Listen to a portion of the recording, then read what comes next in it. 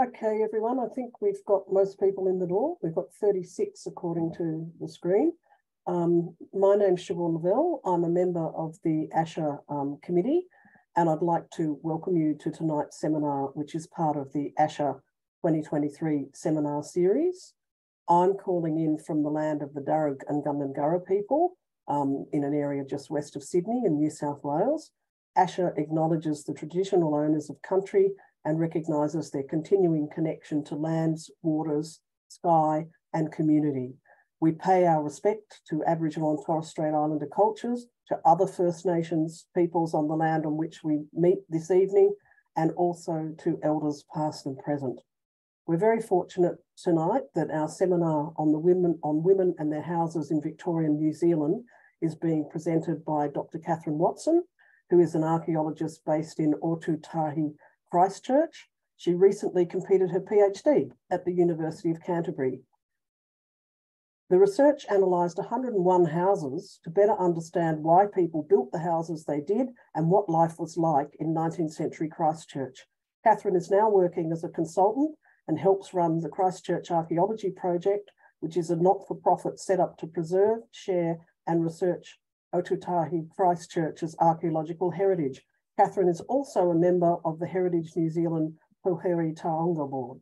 So welcome, Katharine, and over to you. Thanks, Siobhan. I hope everybody can hear me. If not, I guess just message through and someone will hopefully help you out or let me know if there's a problem at my end. So kia ora koutou. Tonight I'm going to be sharing with you the stories of 3 different women and the houses they lived in 19th century Christchurch. So why these women and why these houses? Well, these houses, as Siobhan said, that for my PhD research, I looked at 101 houses that were demolished in Christchurch following the earthquakes of 2010 and 2011. And these were 3 of the houses from that sample that I analysed. And again, as Siobhan said, I was seeking to understand how Christchurch's domestic architecture developed, why houses looked the way they did, why different people built the houses they did, and then what all of this could tell us about life in 19th century Christchurch. So like any PhD, it was a fairly ambitious project, and it's had all sorts of little other kind of offshoots of areas of interest that have fallen out of them. And one of them is this idea, or this investigation, I suppose, into the relationship between women and housing. And so the reason I've ended up with these 3 houses, or why I'm talking about these 3 houses tonight, is that the women who lived in them, and I should say at the outset that none of these women owned these houses that I'm talking about.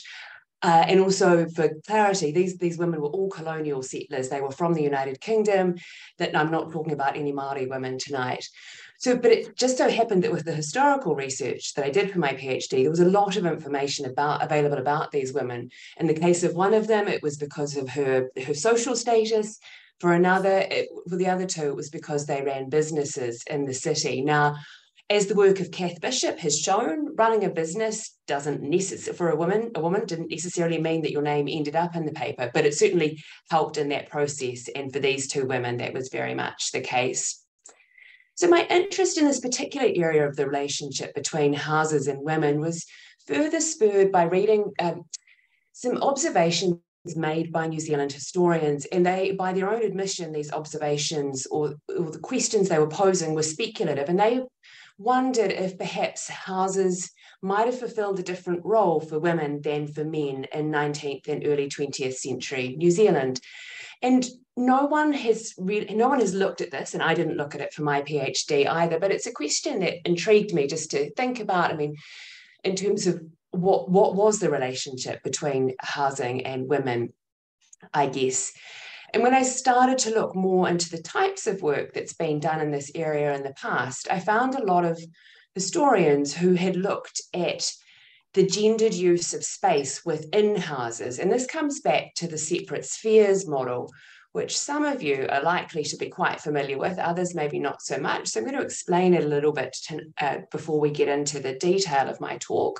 So the idea of separate spheres grew out of early 19th century evangelical Christianity.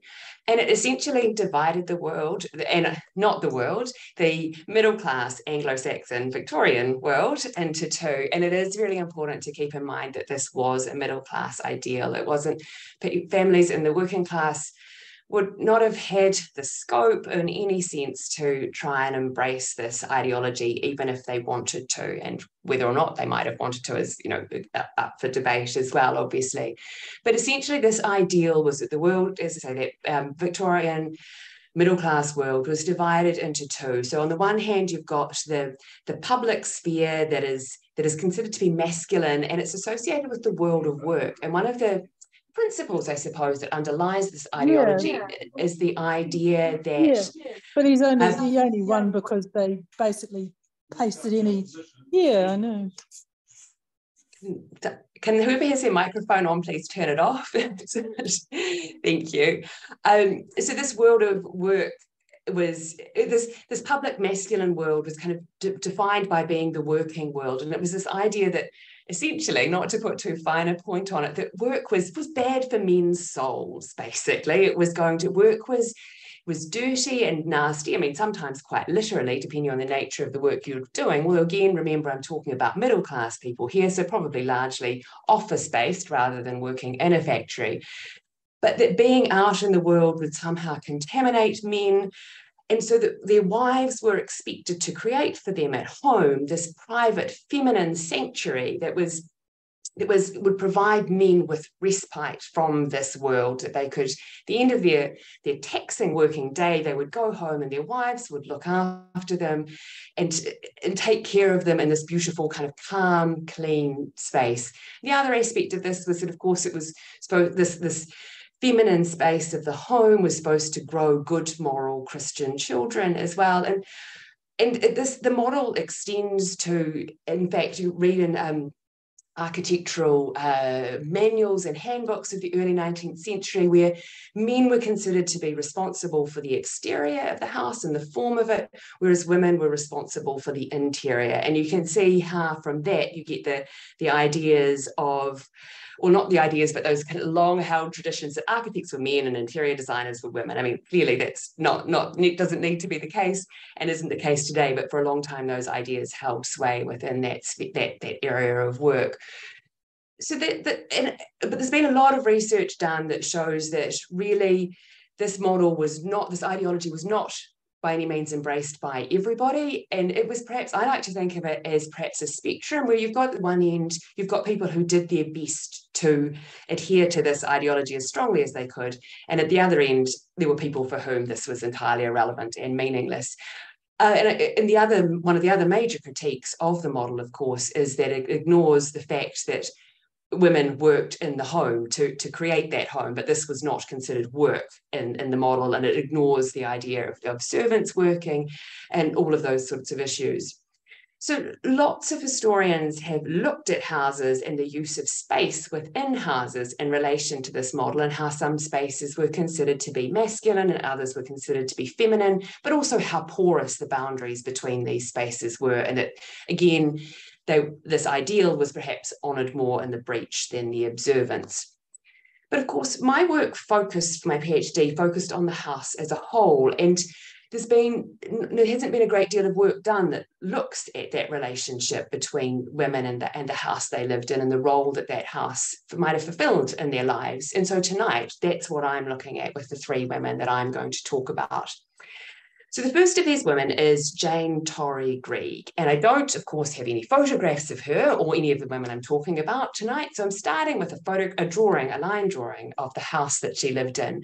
Now, for anybody from Christchurch in the audience, you might recognise this as Craycroft House, which was used by the Girl Guides most recently up until the time of the earthquakes.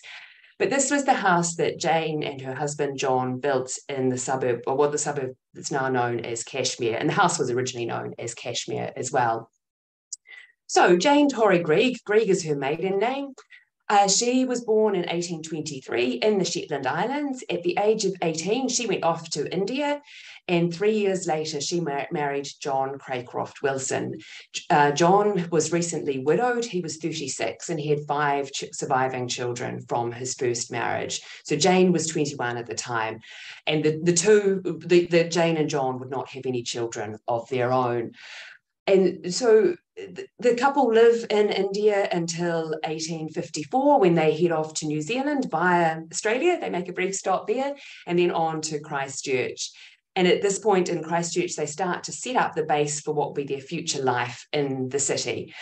But they don't stay very long on this particular visit. They're only there for a year, I think, if that. But it's enough time for John to buy a bunch of land and for them to start getting the construction of this house underway. And then John returns to India and followed later on by Jane, and then the couple both return to New Zealand in 1859 and live out the rest of their lives there. So that's the basic framework for their lives together. But to understand Jane and her life, you need to know more about John Craycroft Wilson. And of course, there's a photograph of John. And in fact, there's been a lot written about John and very little about Jane. So to my mind, John is the ultimate colonialist. He was born in India to English parents. His father was a judge in the Madras Civil Service. And John himself, he grew up in India, went to school in England, then returned to India and joined the civil service himself, and rose very quickly through the ranks to occupy quite prominent positions within that profession. It's illness that forces him and Jane to head to New Zealand in 1854. And I already mentioned the land that he buys. So just to go into a little bit more detail about that, he got a Crown grant of 168 acres at the base of the Port Hills, and that was the heart of the Kashmir estate where Craycroft House was built.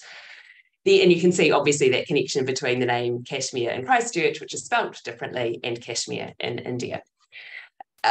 So that's the one parcel of land that John takes up. And then he also enters into the fray of pastoral run holding and he ends up with 3 pastoral stations totaling 88,000 acres. There are 2 in North Canterbury and 1 in Mid Canterbury. And this is, in New Zealand terms, this is a very substantial land holding or lease holding of these runs. And he would own these runs until his death in 1881.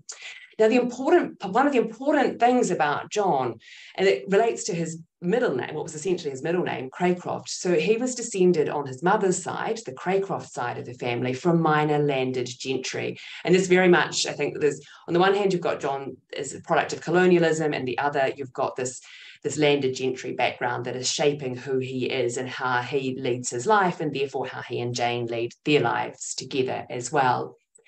So that Craycroft ancestry was very important to him. He named one of the pastoral stations he took up Craycroft. The house obviously becomes known as Craycroft House, and various children have names that connect, and grandchildren have names that connect back through to that family. And one of the things about John is that he is noted as that basically when he came to New Zealand, that his intention was to establish a noble estate worthy of entailing on his eldest son. So again, very much those aristocratic or gentry ideals. And, 88,000 acres, that's a pretty good inheritance, really, by anyone's reckoning, I would say. But there's more to John than simply the farming and the run holding.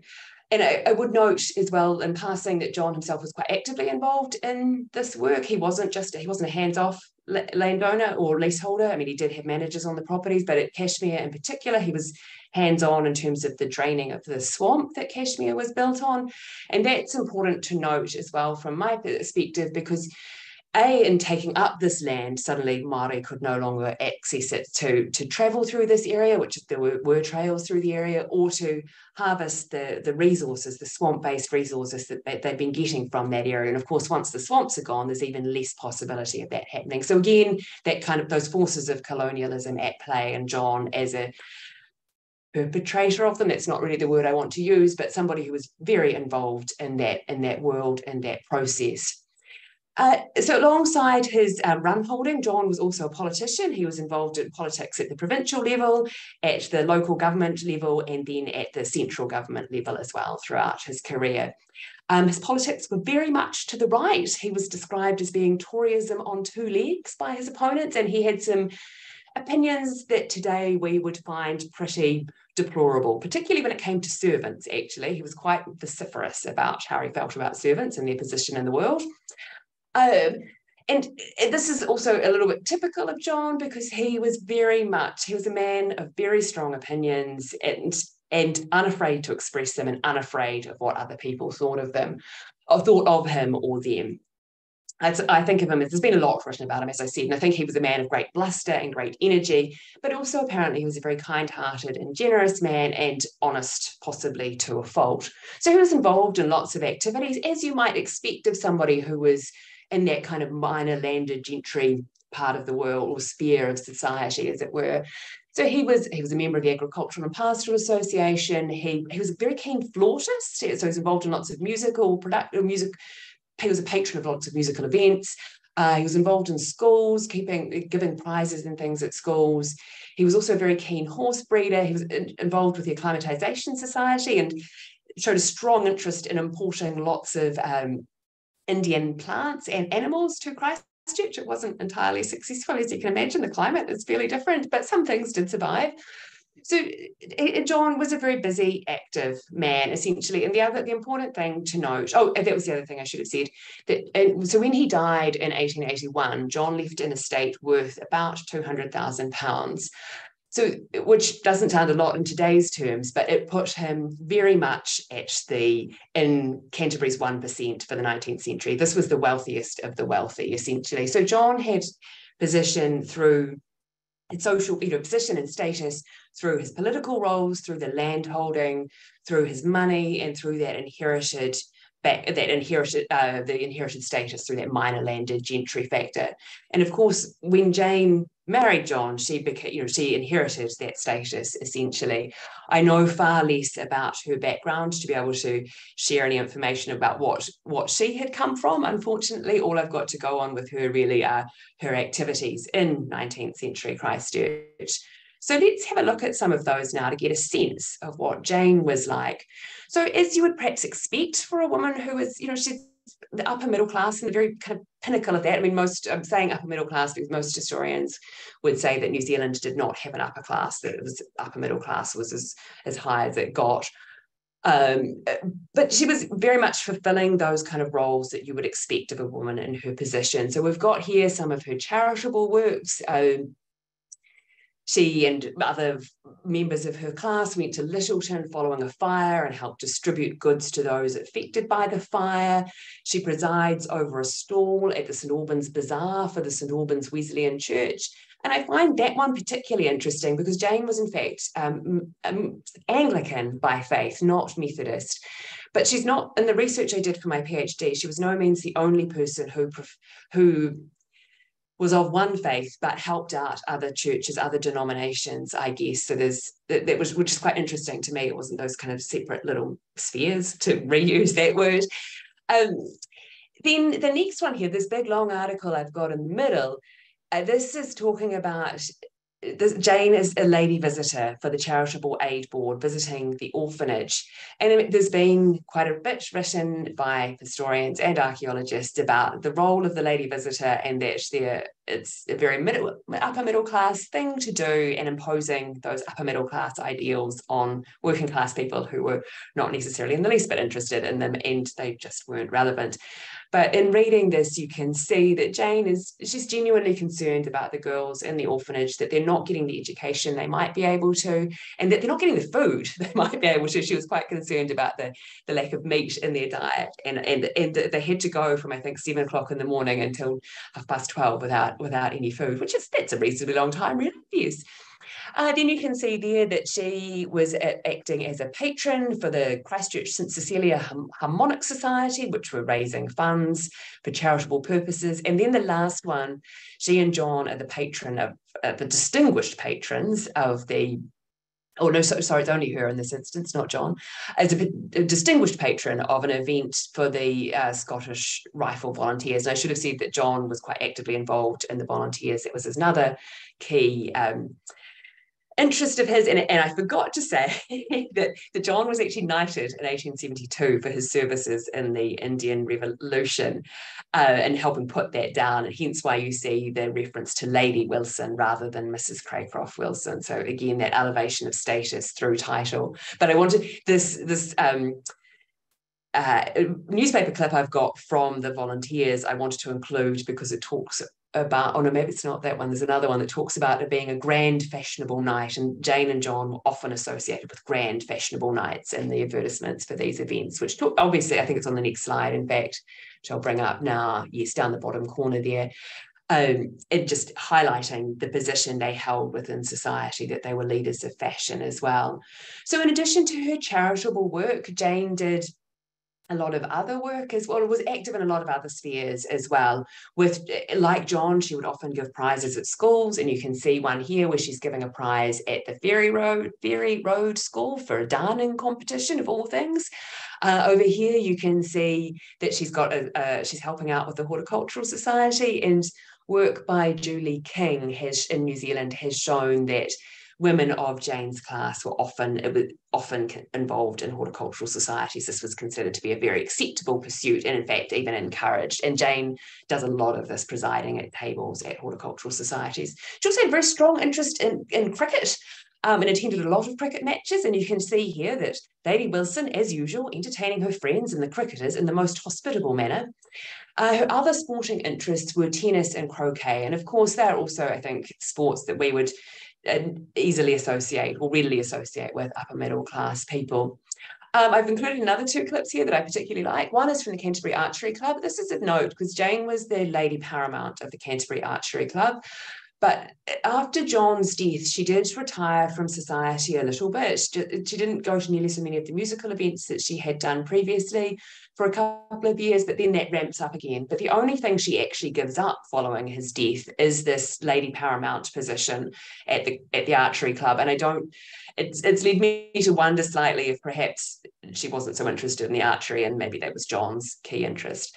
And the other thing to note in the final advertisement down at the other corner is that Jane didn't do everything she was asked to do, which you might have thought from the number of newspaper clippings about her. And in fact, she turned down the invitation to be the patron of the Christchurch Poultry Association, although I note some of her counterparts did, in fact, accept such a role. And actually one of Jane's other charitable interests was she has strong interest in the Society for Protection of Cruelty to Animals, and was quite often involved in presenting prizes there and speaking at the prize givings and annual meetings.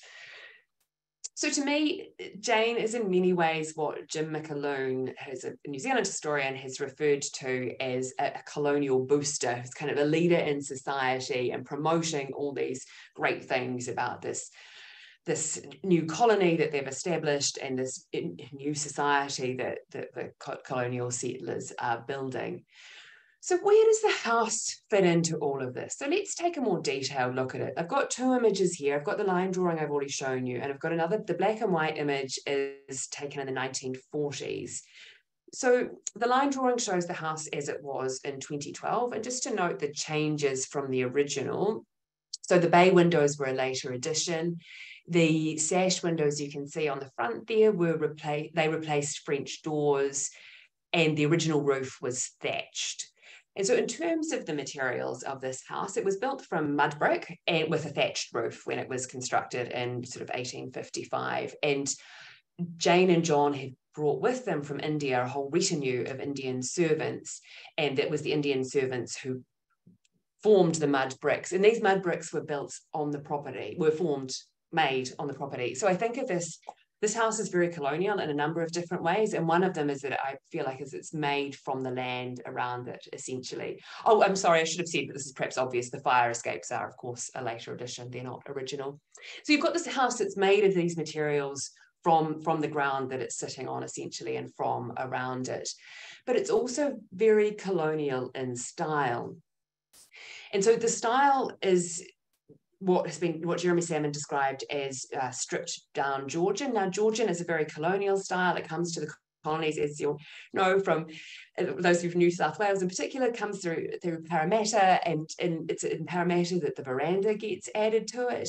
And then it comes with the veranda to New Zealand, and the mission houses that are built in the north of the North Island are very much in this style. And the house that Jane and John built is a derivative of that. And some of the key features of that you can see here are the casement windows in the dormers themselves, the original French doors, which have been replaced, obviously, the symmetry, the verandas.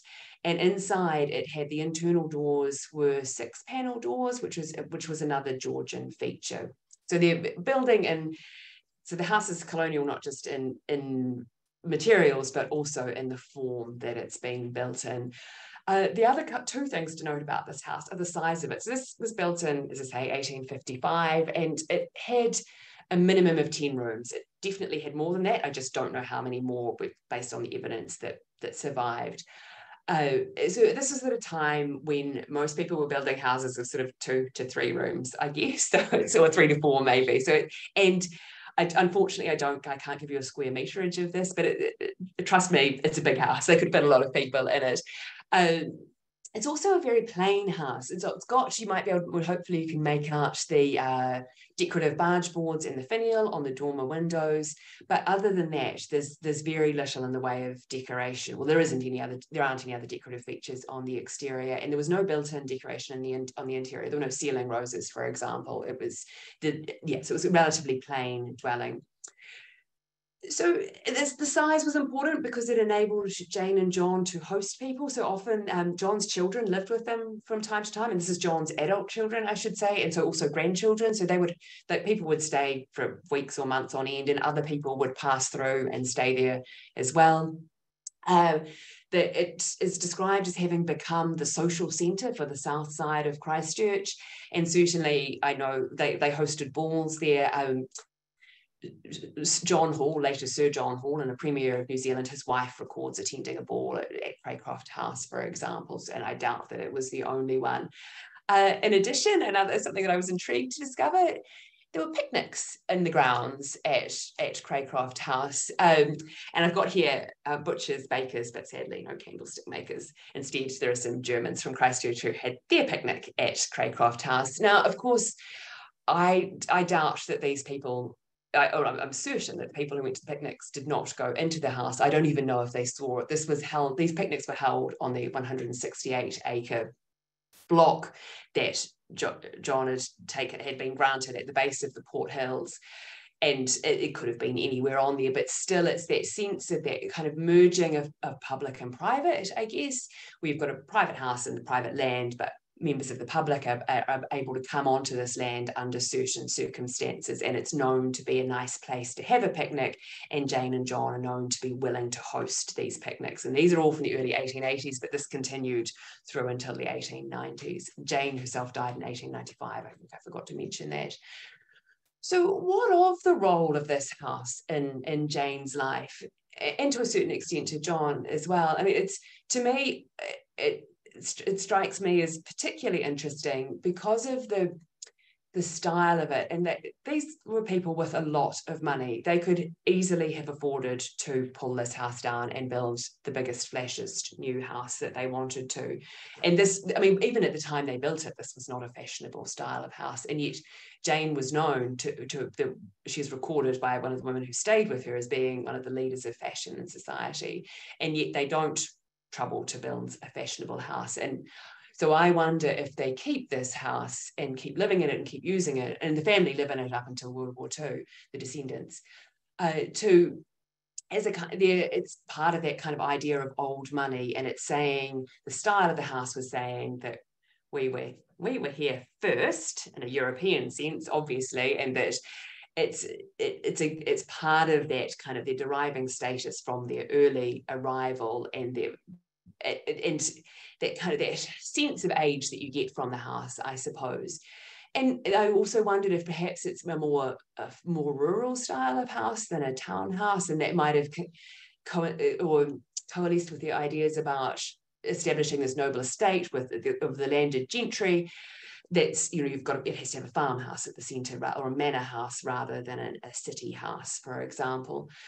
So this house for Jane would have been a site of work. She would have organised the balls. I'm sure she helped with the organisation of the picnics. She had servants, so she would have managed her servants. Obviously, she hosted guests who stayed with her. She would have had to have overseen all of that. So it is a site of that domestic work. But I think more than that, it would have been a source of social power for her and status, because she was using it to host balls and to entertain people and to demonstrate her status in society to the world as a whole. The next two women I'm going to talk about are quite different from Jane Wilson in that they both worked. And we're going to start with Mrs. Sarah Goltz. So Sarah was born in 1850 in Antrim in Ireland, and she arrived here in Christchurch in 1883. And she arrived with her parents, Davis and Mary, and her siblings, Maria, Matilda, and David, and her son, Alexander. The person who's not mentioned in here is her daughter, Elizabeth, who also came with her. And the other person that's not mentioned is her husband. And I don't know, there's some suggestion that her husband may have stayed in Ireland and they separated essentially, but I cannot prove that. And it may simply be that he had died and she was a widow. I can't tell either way, unfortunately, which is frustrating, but there's not much you can do about that. So by 1884, Sarah was advertising herself as a dressmaker in the local papers. And by 1885, she'd moved into this house at the east end of Gloucester Street. For those of you who know Christchurch, this is still within the central city, but it's on the kind of suburban outskirts of it, but still a good central location. So this was a brand new rental property that Sarah moved into, and in fact, it was identical to the one next door that you can just make out the edge of there. They weren't no longer looking quite so identical by the time they were demolished in 2011, but they'd started out that way. So the location of this is important. It's relatively central, but so too is the style and appearance of this house. So it is in fact a bay cottage in form, but it looked like a bay villa, which by this point in time was the coming thing in Christchurch. It was a form that was just becoming fashionable. It was probably more likely to be associated with the middle class than the working class. And you can see there's some basic kind of features associated with. Obviously, you've got the bay itself, you've got the window decorations, and then you've got the decorative barge boards and the finials above. So the fact of Sarah choosing to rent this fashionable looking house would have told her clients, so I should explain, I'm sorry, that dressmaking in the 19th century was a profession or an occupation. It was a women's occupation, men were tailors, and women tended to carry out that business at home for most of the 19th century, although things had begun to change by the end of that period. And there's a raft of reasons why, but one of them is, of course, that it enabled you could work as a dressmaker from home and still look after young children who weren't in school, essentially. And Sarah, of course, had 2 young children, so this would have been ideal for her. So yes, her clients would have come to this house to be measured and fitted and to take their finished product away. And on arriving at this house, they would have seen that Sarah understood what was fashionable at the time, and therefore would be able to help them understand what was fashionable and to make them fashionable dresses. At least this is my reading of it. I could be completely wrong, of course, but this to me is what I think is going on with this house. And it is notable that this house and the identical one next door were both occupied by quite a number of dressmakers during the 19th century. So when the customers went inside, what would they have seen?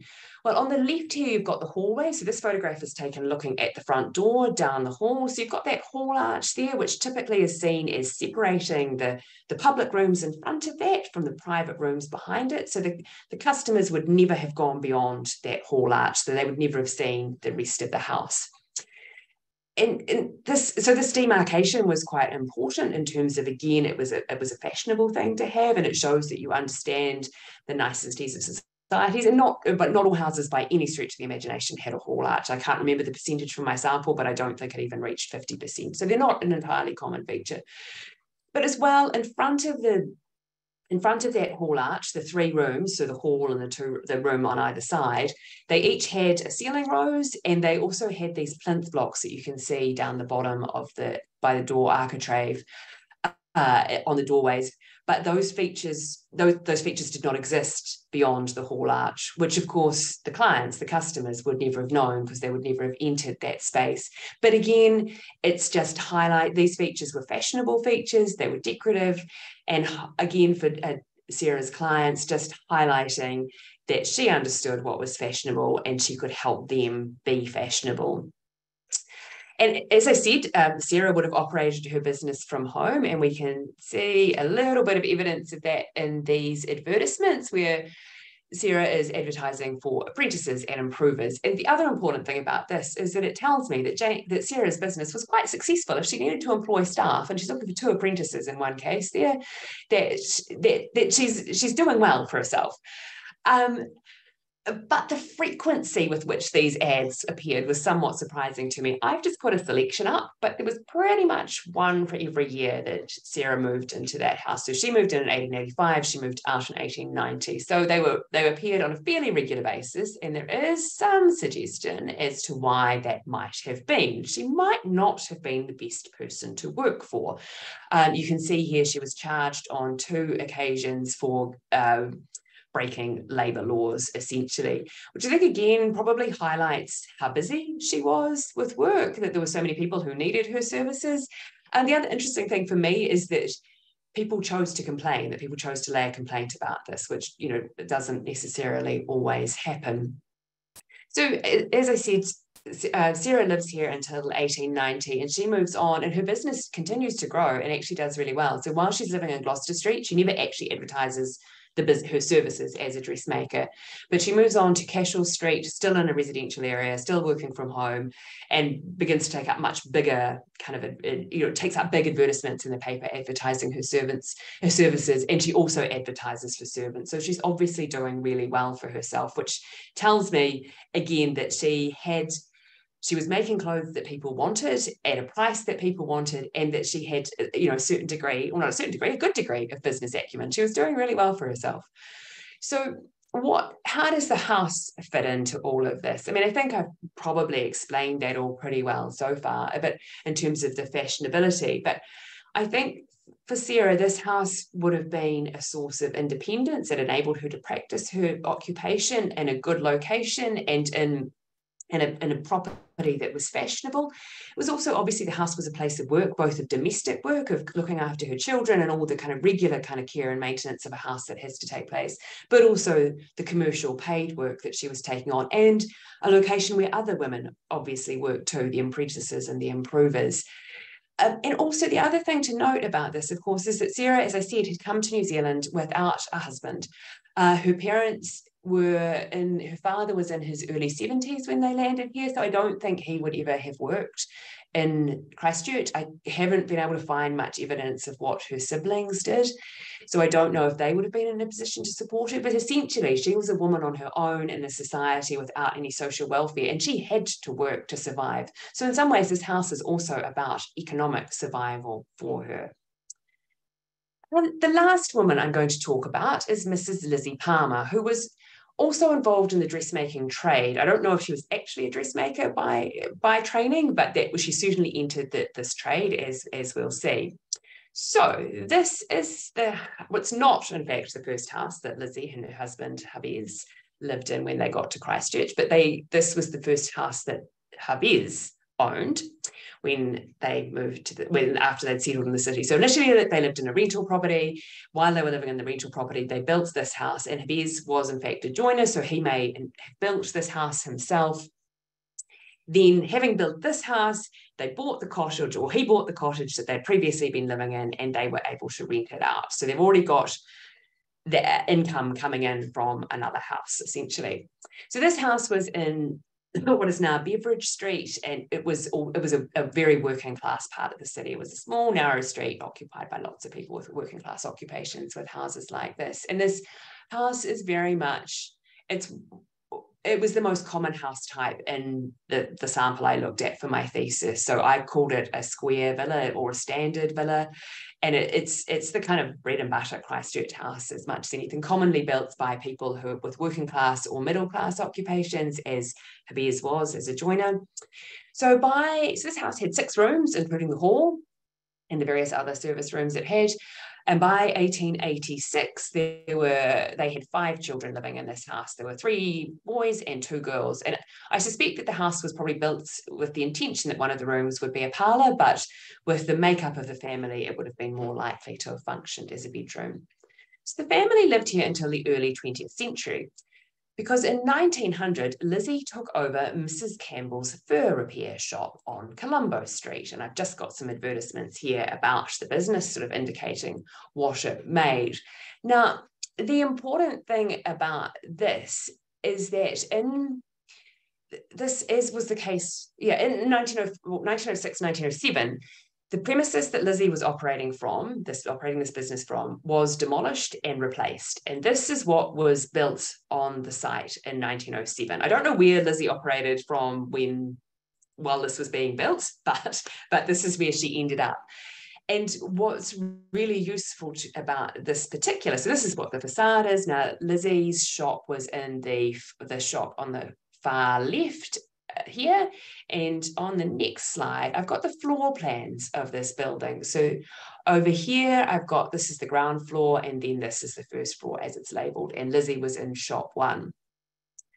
But what happens is that, and this might have been the case before this building was built, but I've not been able to prove it, but essentially Lizzie's family, Lizzie and her husband and her 3 children who are in their 20s, move into the room above shop 1. So this is a very small space. So they've gone from living in a working class street with in a standalone house of their own, to living up above the shop. Now, I should note in passing, they keep that house that they were living in Beveridge Street and the little cottage there, and they rent both of those out. So again, a source of income. But they move in to live above their business. And this would have been considered to be a step backwards socially, status-wise, because suddenly they're now living above their place of work. But I like to see this as Lizzie having a plan. I can't say for certain that it was Lizzie who had the plan. She and Vez may have come up with it together, or it might have been his, but I think because of what happened subsequently that it was probably Lizzie. But the fact remains, this would have been, the social stuff aside, this would have been a really small space for essentially 5 adults to live in. It can't have been the most pleasant of situations. And I just wanted to highlight to you how, because Christchurch street addresses are really difficult to deal with, as any of you who've done historical research in Christchurch will know, how I was able to pin down which shop Lizzie lived in or worked in. So these on the left, you've got, this is a photograph taken not long after the earthquakes of that building which her shop was in, that survived until the earthquakes, and then where the veranda had fallen away, you can just make out the Palmers. So this was from Lizzie's store, which was a lovely reminder of her premises, although obviously long gone now, sadly. But Lizzie's store was obviously pretty successful, because in 1910 she bought a property herself, and the deed is in her name. So she bought a property at what is now 29 Gloucester Street. So unlike Sarah's property, which was at the east end of Gloucester Street, this was at the west end of Gloucester Street. And you can just make out the 29 here. This is the house that she bought from this aerial from the 1960s. So so she buys it. So the important thing about this is that the west end of Gloucester Street is the posh part of central city Christchurch. If you're wealthy and you want to live in the central city, this is where you're going to live.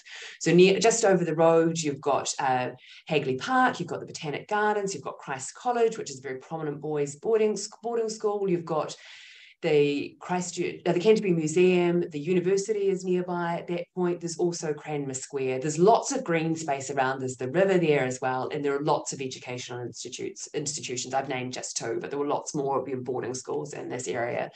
So this is a very desirable part of town to be living in. So it's a very long way, socially and financially from Beveridge Street and from that first house that I showed you. So Beveridge Street being very working class in character, and this area is anything but. Of course, it was also a very convenient location for Lizzie. She could still walk to work quite easily from here. That wouldn't have been a problem.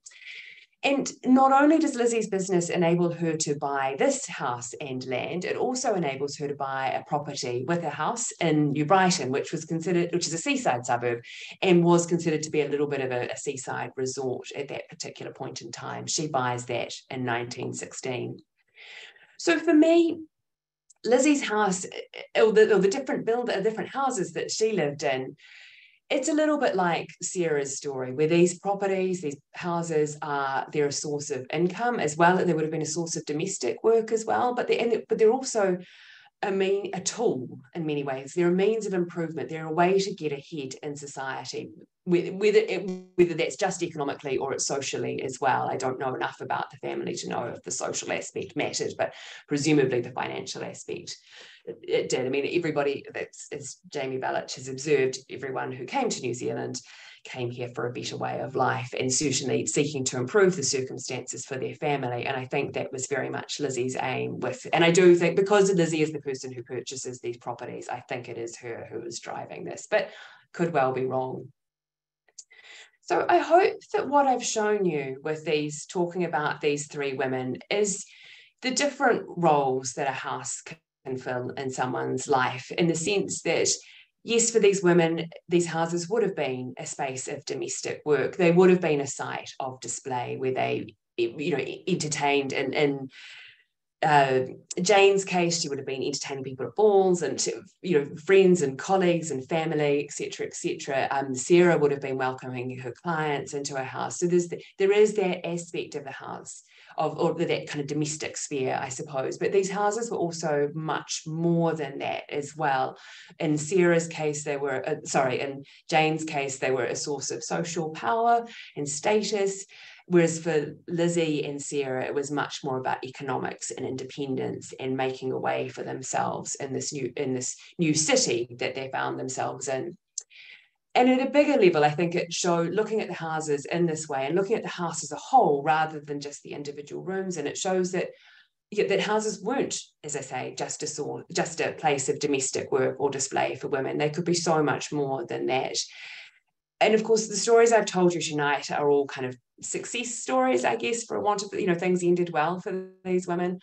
But there were certainly examples from my sample where this wasn't the case, but I didn't have nearly as much historical information about those women to fully understand the relationship between them and their house. But I hope what I've shared with you tonight has made you think differently about how a woman in Victorian Christchurch might have seen her home and might have used her home, and that, as I say, it was far more than just a domestic space. So I just want to thank you all for listening and being here tonight. And I've just got some acknowledgements of the sources of the images that I've used. So thank you.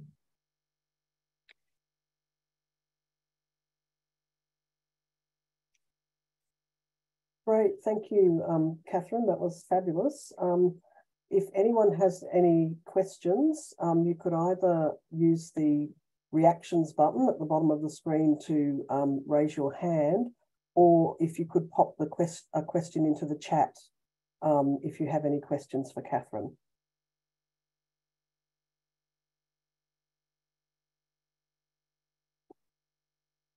I had one, Katharine, which was really related to your closing remarks there in terms of the successful stories versus, if you like, the unsuccessful stories. I mean, I think what you've demonstrated very strongly is that initial model that you showed us, it's possible to critique it because, as with many things in life, there's a multiple kind of, everything is multi-centered. It's never just one or the other. It's not a dichotomy. It's actually, life is more complicated and complex than that.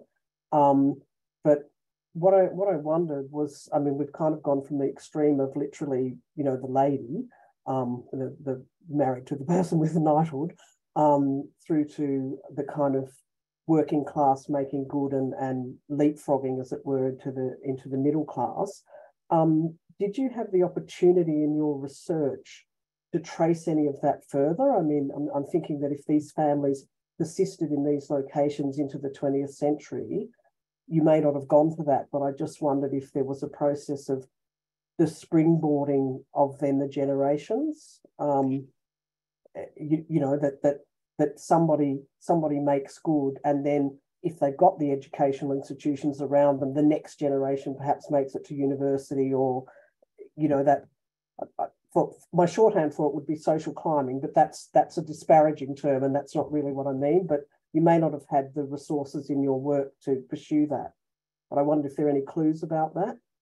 I did a little bit for Lizzie in particular because her story so intrigued me. And actually, and it ends a little bit sadly. She has, I think, of her children who survived to adulthood, I think there are 2 girls and 2 boys survived to adulthood from memory. And she leaves the shop to the 2 girls to run at her death. And they sell it in 1925, and they both die childless. So, and then I think only one of her sons has a child. So, in many ways, almost the family line dies out. And the other thing that I did amuse me about this was, and I think this is perhaps partly why I delved into her family history a little bit more, was that she left her son, I think it was something like £500, but he wasn't to be able to access it for something like 15 years until he was in his late 40s or 50s. So I wondered what that said about his ability to manage money, or her perspective on it. So yes, I don't know any more than that. I think the Craycroft Wilsons, or the Wilsons, certainly persist, although I don't think any of the family kind of achieved the kind of giddy heights that Jane and John did, as it were. Right. Thank you for that. I'm not sure if you can see the chat, Katharine, or not, but I can bring it up. Yeah. We have a question from Gretel, where she's asking if, for your last example, the Palmers, the final house was also about status and moving up in the world. Yes, I think so. Unfortunately, I can't. The only image I have of it is that 1960s aerial, so I can't tell what the front of it looks like, which would help me understand that a lot more. It certainly looks bigger than the Beveridge Street property, but it is of the same basic form, being a standard villa. So it's still that. Yeah, that hasn't changed much. But I think yes, definitely that. Yeah, there's a status. Well, I assume that there's probably a status component to it. Yes. Right, and we've got a comment here from Anne-Marie, which it's not a question, but she's saying there's a family kind of connection, that her great-grandfather was a friend of Mr. Sir Wilson, and he named one of his daughters Jane Wilson. That's really cool. It's nice because I was so surprised that nothing of her, I couldn't find anything of hers that survived, given the prominence of the family and the couple in the city. You know, I thought the museum might have had something. I mean, to be fair, I didn't delve very deeply, but there was nothing immediately obvious. And to not even have a photograph of her was really startling, given her position. But yeah. Yeah, you'd kind of expect one of those great 19th century family photos of all of them on the veranda or something, wouldn't you? You know. Yes, and I'm sure such a thing probably exists, but probably held within the family. Yeah, and we've got another question here from Mary Ann. Did you research who filed the court proceedings against Sarah? And one of the follow-up bits is, it would be interesting to know if it was the husband of her workers, due to their wives not being home in time, to perform their role as wife in their own home. Oh, hi, Marianne. It's nice to see that you're here. But yeah, I didn't actually look at the court proceedings. I only looked at those newspaper articles. But yes, that's quite an interesting point. It would be interesting to know, or a father or somebody like that who was, yes, it would be interesting to look into that. And then we've got Jane Rook, who's thanking you for the great talk. But she wondered if any of the properties were excavated and if the artefacts then confirmed the activities in the houses that you talked about. Sadly, no. It's for all the work that we did on 19th century houses post-earthquake in Christchurch. Very few did we actually do excavation to get much in the way of artefacts. So yeah, that would be my dream, to have a house like this and to have the artefacts that go with it, and to be able to marry all of those sources of data up together. And we've got another comment really about the concept of that arch, the hallway arch in Sarah's house, separating her spheres, public and work, from private and home. And I thought that was a really interesting observation too, Katharine, because that kind of aesthetic but obvious demarcation, you know, when you mentioned that the visitors would know not to go beyond that point, you know, it was kind of a non-physical barrier that was a physical barrier. Yes, yeah, it's a really, yes. And Fiona, it's nice to see you here as well. It was a really clear marker that this was where you were stopping and you would not go any further. I think some people have suggested that people would put curtains across there if they didn't have the arch. I've not come across any evidence of that, but it's certainly possible to fulfill that same function, but in a far more obvious way. Oh, great. And then from Eva, we've got a question, which you can probably see there, Yes. Catherine. Yeah, I can. Yes. Okay. Hi, Eva.